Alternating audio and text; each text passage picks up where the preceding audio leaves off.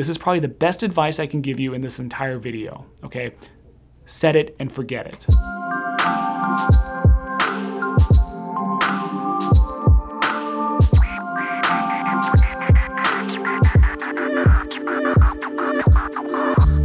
So far, most of the videos I've done on here about the BMPCC OG have discussed using the camera in a very stripped down way. After all, the OG really was designed to live up to his name as a pocket camera, and there's a lot of draw to using it to get very high quality footage in a very low impact way. But what if you bought this camera with the purpose of doing something more, like a long form, full production project such as a short film, documentary, or even a feature narrative? After all, the cinema part of this camera's name also implies its intended use for quality cinema style shoots, and the raw, manual control nature of the camera means that it should fill the bill as far as using it as a cinema camera. So today I'm going to look beyond the physical size of this little guy and talk about using the BMPCC OG for cinema style work on a feature film. After all, I did shoot my second feature entirely on this camera with great results.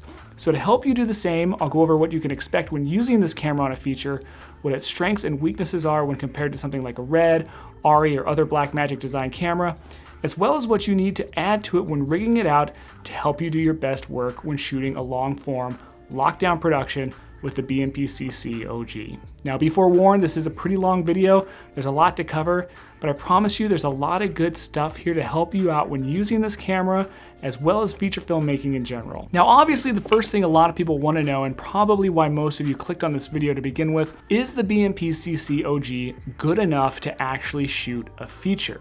Now, sure, you can get as existential and meta about this as you want and say that it's all about story and the best camera is the one that you have, but if we're really going to boil it down to brass tacks, the thing you're wanting to know is this: will my movie look like a real movie if I shoot it on this camera? Now, the short answer is yes. Now, does that mean it will look good on your phone, on the TV, in a movie theater? Again, the answer is all of the above. And I know this because, like I said, I shot my second feature on this camera. And while that movie did have some issues, one of the best things about it, according to most, was how it actually looked, the cinematography. And that movie did have a very limited release theatrically in the region of Germany where it was filmed. And guess what? The image still held up when projected on an 80-foot screen. Now, does the fact that the camera doesn't shoot in 4K hurt you in any way? No. HD is more than enough. Even if you want to go theatrical, most theaters still only have 2K projectors and require a 2K DCP for delivery. And even if you happen to slam dunk this thing and do need a 4K delivery, the image can always be up-resed. Now, I filmed my second feature in 2016, and at that point the OG was only about 3 years old, and Blackmagic still sold it new. It wasn't legacy at that point and was considered a contemporary camera. However, I had shot my first film on Red, and to be honest, the 4 and 5K did save my butt in post because I didn't shoot enough coverage, and I had to crop in several times to fake coverage in the edit. So with that in mind, why did I even choose the OG to begin with when I already had a history using Red? Well, first and foremost, I knew I would be filming heritage in a much more stripped down guerrilla fashion. Micro crew. On a good day I had about 7 people total, and on small days it was just myself and the actors. I would be filming in some very remote locations, some potentially dangerous locations, and in some very public locations where I didn't have the budget to clear the set. And while you could and should build up this camera for larger feature work like this, and we'll go over that in a minute, I knew that I would also need access to this camera and its image quality in a very stripped down form, something that isn't as easy to accomplish with a Red or other cinema cameras at the time. The second reason I chose this camera, my first film had a lot of revisions and reshoots, and if you're renting a camera, you won't have the luxury of just keeping it on hand for when you need to grab it and shoot some pickups. I learned that lesson hard, so I was determined to have a camera that I could just grab whenever and take with me wherever in the event that I had to shoot something for the film. And believe it or not, in the edit, there were times I would just get up from the computer, grab the camera, shoot a quick insert, and plug it straight into the timeline, and some of those shots ended up in the final film. Now it's 2022, don't all these things apply to the 4K or the 6K or back in 2016, the A7S or 5D? Sure. Also high-end, quality, portable cameras, which leads me to the third reason why I chose this camera, the look. Now if you're watching this, it's probably because you know, argue as some may, that the OG and the 2.5K as well have an extremely unique look that is not to be found anywhere else. And to have such inexpensive access to that look in 2016 and even today for well under $1,000 was and is a big deal. Now let's address some of the concerns that may be out there with regards to this camera. First, probably being the super 16mm size sensor. Does that small of a sensor negatively impact the cinematic image of the overall film? After all, it makes it more difficult to get a shallow depth of field, etc. Well, again, check out this video from a couple years ago about what goes into crafting a cinematic image.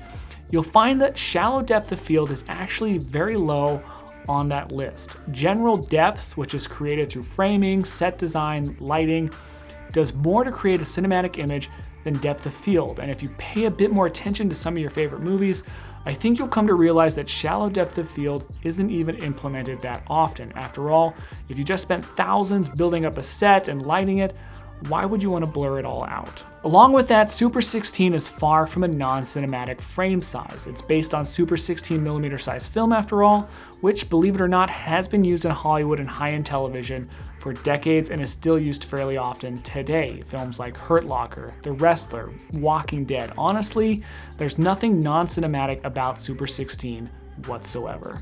And what about that crop factor and overall lens availability? Another concern a lot of people have.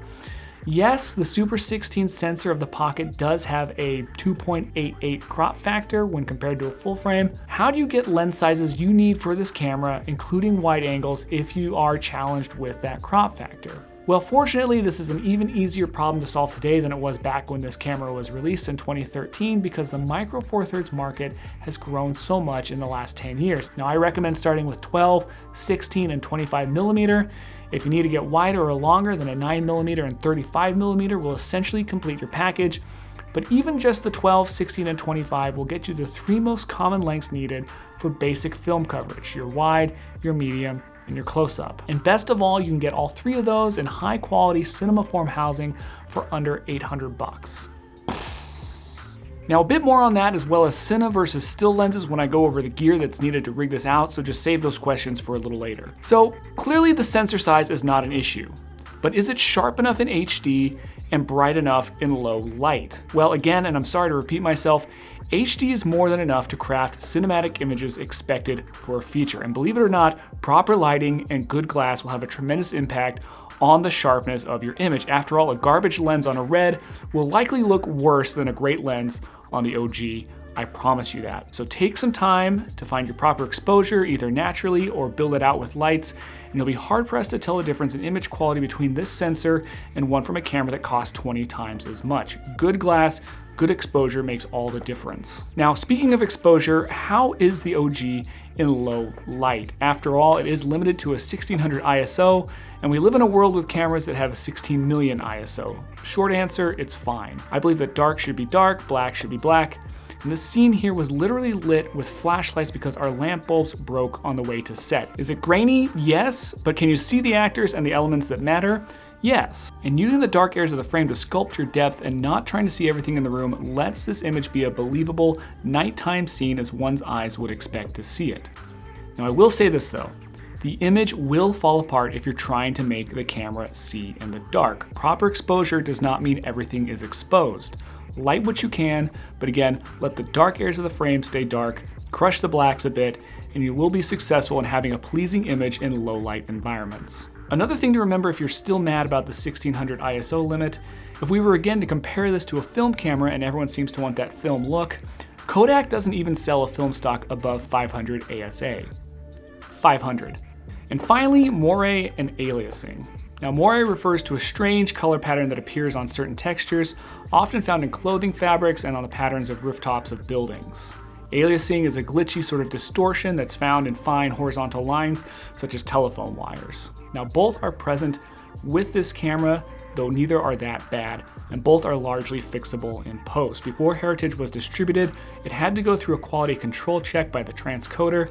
Now, they did find a few frames where both were present, and I was able to fix them fairly easily in Resolve with a softening mask and tracking the areas in the frame that had the issue. Now I won't go into depth on how to fix that in this video, but maybe in the future we'll go over it. The point is, it was a 90-minute film with only about 4 or 5 minor issues amore, which were easily fixed. So I think that says something about whether or not this is a deal breaker with this camera. Alright, so we've established that from an image producing standpoint, the BMPCC OG is good enough to create images needed for a feature and have it look like a quote real movie. But how do you actually use it in that capacity? What is needed both externally and internally with the settings to help you capture that incredible image? So let's build it out a bit. The first thing you're going to need is a cage. Now this can be a bit tricky this day and age. No one makes them new for the old pockets anymore, but they do exist in the used marketplace, and I'm sure if you Google enough, someone is probably 3D printing them as well. Now, one thing to keep in mind is that the purpose of a cage is not to protect the camera. The purpose of a cage is to add mounting points to the body so you can build out and add accessories. So even one like this little guy from Win Camera, which is actually my preferred cage, which seems to leave most of the camera body exposed, is more than enough for what we're doing. You don't need a cage that completely encases the camera, but honestly, this day and age, take what you can find. Now, one thing, if possible, try and get a cage with cable locks to protect the side ports. These are extremely fragile and one wrong tug can permanently damage the camera. Now, the next thing you're going to need is a set of 15mm rods and a way to attach the cage to the rods. Now, fortunately, these are universal and easy to find. Really, the only part of this build that is OG specific is the cage. Now, once you have the camera mounted to the rails, we're going to need a battery solution. The OG is known for poor internal battery. Honestly, you need a solution for any real use of this camera, but for a feature shoot, it's especially important. I highly recommend a V-mount system. Now, they can be a little bit pricey, but well worth the investment. And apart from powering the camera, which one strong battery could probably get you through a full day, you can also use one of these D-tap splitters to power other things like your monitor, EVF, wireless follow focus if you have one. Basically, it becomes a power source for all your needs and frees you up from having to constantly monitor and change batteries all over your rig. Now, it mounts to your rails and is quick and easy to swap. 2 batteries will probably again get you through the full day if you're putting accessories on it, but consider getting 3 if you know you're going to be on location and might not be able to charge batteries on set. Now, when shouldering the camera, the batteries also help add a bit of balance and stability. Apart from just the V-mount batteries, you're going to need a cheese plate, rail mounts, and battery plate to get it powered and on your rig. If your battery has a built-in D-tap like this one here, you could forego the battery plate and opt for a quick release plate instead, but I prefer the battery connecting plate. Now, for powering the camera itself off the D-tap, you may find it difficult to track down the BMPCC OG D-tap specific cable. However, the normal 12-volt DC D-tap cables that are cheap and available new also works. Simply add a coupler to one of these, as well as the basic mini DC cables that are used for the pocket, which you can still buy brand new on Amazon for about 15 bucks. Get these and you're all set. Next is a set of hand grips. Now, if you plan to never ever shoot handheld, you can skip these, but I would advise grabbing them just in case. When rigged out like this, you'll be surprised just how stable the shots become for handheld shoulder mounted work, and these little handles will make things even easier to control. Now, next is a top handle, preferably one with more mounting points, since adding the top handle itself often restricts access to the other mounting points that are on top of the cage. Now, the purpose of a top handle, while it can be used to help get some hip shots and stuff like that, lower angles, it's more for movement of the camera on set. It gives you a safe place to grab the camera with a solid grip when handing it off or mounting it, leveling it on a tripod, changing lenses, and so on. So it's definitely needed and helps keep the camera safe. Next is the follow focus. Really, just about anyone will work, but obviously the more expensive the model, the better the quality. Now, quality comes into play with precision and eliminating things like backlash or the looseness of the gears, meaning that too much backlash allows for extra play in the wheel before it actually starts to engage the focus ring of the lens. Now, I believe that a follow focus is 100% needed. When filming, the goal is to keep your hands as far away from the camera body and lens as possible to avoid any unwanted shake of the image. Now, if you think you can just grab the lens with your hand to pull focus, you'll find that the exerted energy on the lens will result in a shaky image when shifting focus. Now, a follow focus will eliminate that while also giving you a lot more precision in your focusing. Now, if your lenses aren't geared for a follow focus, you can buy a gear ring for them, either a universal adjustable one or ones that are specifically made for your lens size diameter. Both Tilta and SmallRig make these. They're only about 10 bucks a pop. I highly recommend getting these and putting these on your camera if it's not already geared for follow focus. Next, you're going to want a monitor and of course the cables that are needed to get the image from the camera, which is a micro HDMI to HDMI with this camera. Now the monitor is very much needed since the screen on the BMPCC OG, while it works for basic reference and framing, does leave something to be desired in terms of brightness and clarity. Also, with the larger battery in place, there's a good chance that the camera screen on the back is completely blocked from view. Now there are a lot of options out there. Shop around for what works best for you and your budget, but there's really no need to get super fancy here. Even one of these little cheap ones from Futka are good enough to get the job done, and of course a little mini magic arm will get it mounted onto the rig for you.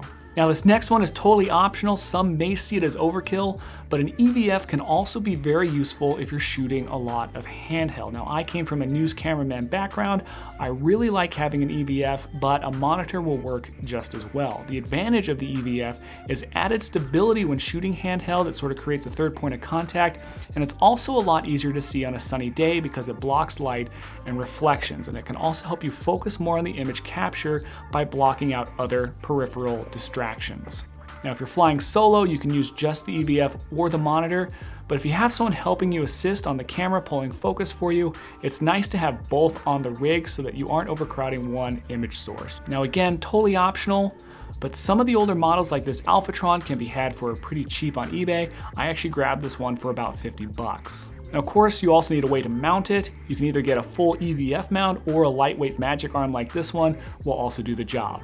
Now, before we talk about lenses, you should also consider grabbing a matte box. The purpose of the matte box is it allows you to add filters to your rig via these little trays that slide in and out. Now, these will hold ND filters, polarizers, which are used to cut glare and reflection, or a gradient filter, which are great if you want to keep your sky from blowing out within your frame, but you still need full exposure on your foreground. It sort of darkens the sky while keeping your foreground clean and clear. Now, matte boxes also help flag off the light from your lens. So if you have a light source off to the side, sort of at an angle of your lens, be it the sun up above or a lamp off to the side, oftentimes the light can kind of spill in and milk out your image. Now when this happens, you lose a lot of contrast and clarity, and a matte box and those French flags on the side will help prevent that. Now while matte boxes are great and you can get cheap ones out there, if you're really in a pinch, then screw-on filters and a lens hood will also work. Finally, let's talk about lenses.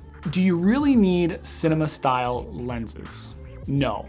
Stills lenses, which 80% of the lens market is lenses originally designed for stills cameras, will work and do offer a very nice image. However, there are a lot of disadvantages to stills lenses and a lot of advantages to cinema lenses. And if you can afford cinema glass, which for this camera you can because cinema glass is impressively cheap, it's definitely worth the price of admission. Now the problem with a lot of stills lenses is they don't lend themselves to consistency. Oftentimes newer stills lenses don't have hard stops on the focus, and the focus ring itself has a very short travel distance, which means it's harder to fine tune or nail your focus without going too far. And if it's a focus by wire system, then they aren't even consistent with how far the focus ring travels between your focus points.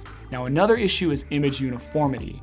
With stills lenses, it's very common for each lens to have a slightly different color tint and contrast level from lens to lens. Now this is even more true if you're mixing Canon with Sigma and so on, but even within one brand, a Canon 24mm can look very different from the Canon 50mm. Now obviously because we're shooting RAW, that's fixable in post, but it definitely creates a lot more work on the back end. Also, f-stops are often different from lens to lens. Now you may have heard about f-stops and t-stops and wondered what the difference is. The main difference and the part that concerns you is that t-stops are universally consistent. A t2.8 on one lens is the same as a t2.8 on another. The same amount of light is let in, and this isn't often the case with f-stops. An f2.8 on one lens could be wildly different from an f2.8 on another.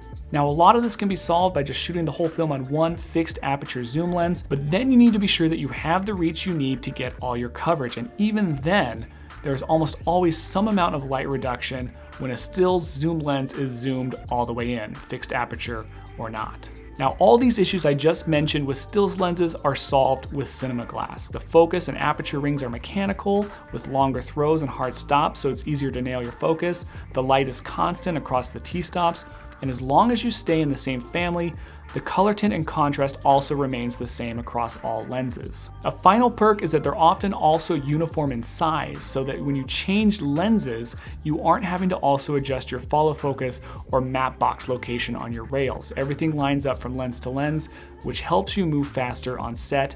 They also always have gears for follow focus units. Now again, cinema primes are actually very affordable in the micro four thirds market. I've spoken a lot about the old Vajra lenses, but also the Miki lenses are very high quality and inexpensive, especially used. Often you can find them on eBay for under 300 bucks each, and they have every size you need to get full coverage. Of everything I've mentioned so far, the cinema lenses will probably serve you best in using this camera on a feature. All right, if you're still here, I appreciate your patience. Let's talk now about actually shooting and what you need to do with this camera to get the images that are expected for a cinematic feature. First, the settings. Always shoot RAW, especially for a feature. There's a lot of variables, a lot can happen, and while you should try to nail things in camera on the day of, you do want to be sure that you still have options in post to fix any mistakes or surprises, primarily with color balance and exposure. Now, all of that is flexible when you shoot RAW. I would say this, always give yourself that option.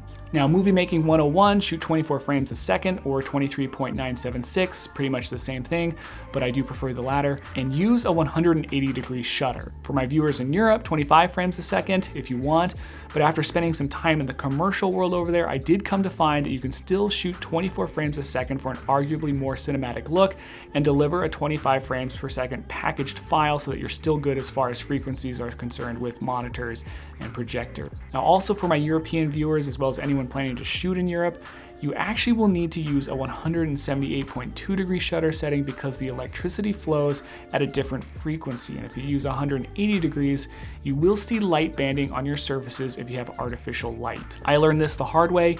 Even if you don't see it on your monitor, double check via false color. And if it is present, you will see it pulsing in the image. So US, 180 degrees, no matter what.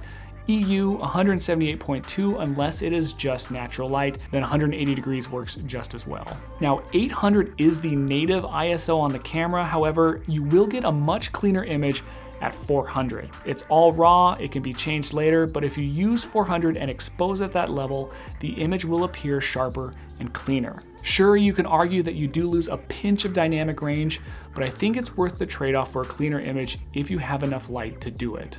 Now, the first and most crucial rule is this: never change your settings. Keep consistency.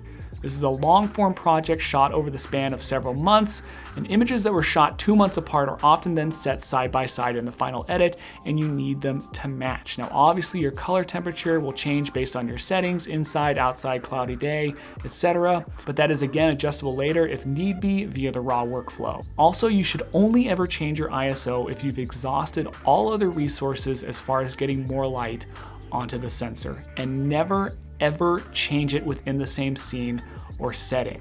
Worst case, it can be bumped up a little bit in post, but try to nail it in camera and keep it locked within a set scene.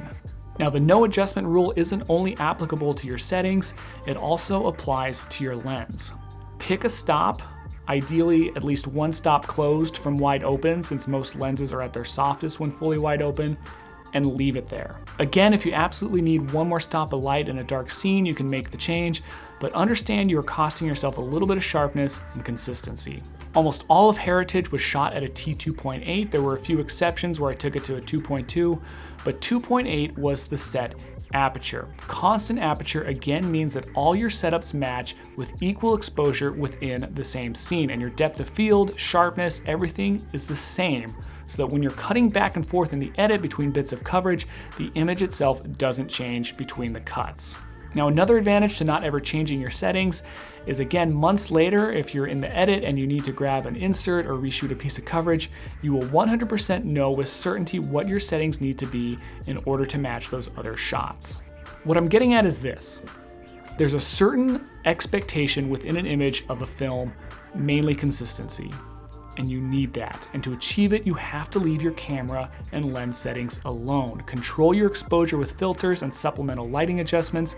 If the image is too bright, don't start changing shutter angle, ISO, or stopping down the lens. You add ND filters first, and then look into maybe cutting or blocking some of your light. If this is all you do, you will be 90% successful in making your footage look like a real movie. This is probably the best advice I can give you in this entire video, okay? Set it and forget it. Now, the last thing I want to talk about is proxying your footage to make your edits more manageable. RAW obviously uses a lot of data, plan on having a lot of hard drives. They're cheap now, which is great, wasn't always the case, especially when this camera first came out. But always have at least one backup, and to make things more manageable, create and edit the film off of proxies. Now, your editor and your computer will thank you. Check out this video here for more tips on doing that. I highly recommend it, and it will allow you to keep the entire project on one drive until it comes time to make the final export and reapply the raw footage. All right, now there's a million more things I'm sure I could talk about with regards to shooting a feature, lessons learned and whatnot, but these are the things that are BMPCC OG specific if you decide you want to use this camera to shoot a feature. Now, the coolest thing about the workflow, and especially the additional gear that's needed, is that everything you buy to rig this out, with the exception of the cage, can be used on other Blackmagic systems. The 2.5K, Pocket 4K, the Micro, it's all applicable, and really nothing is wasted. Now, if all of that is just too much gear, more than you can afford, can you still get away shooting a feature with this camera stripped down? Absolutely. In fact, like I said at the beginning of this video, a perk of this camera is that it can be used stripped down, and there were several times I used it that way, nothing but a battery and a cheap lens to get the movie shot. Don't let anything I've said here stop you from creating or using whatever you have to get your project done. Completion and follow through are more important than just about anything else when it comes to filmmaking. So with that, I hope this was helpful. I hope you feel inspired. This is a great camera, an amazing tool, and an outstanding low budget option that anyone can learn to use, and an affordable enough one for anyone to own. The only limit here should be your imagination. If you have any other questions about filmmaking or shooting a feature, please check out some of my other videos or drop me a line in the comments below. Be sure to hit like, share, and subscribe, and we'll see you next time.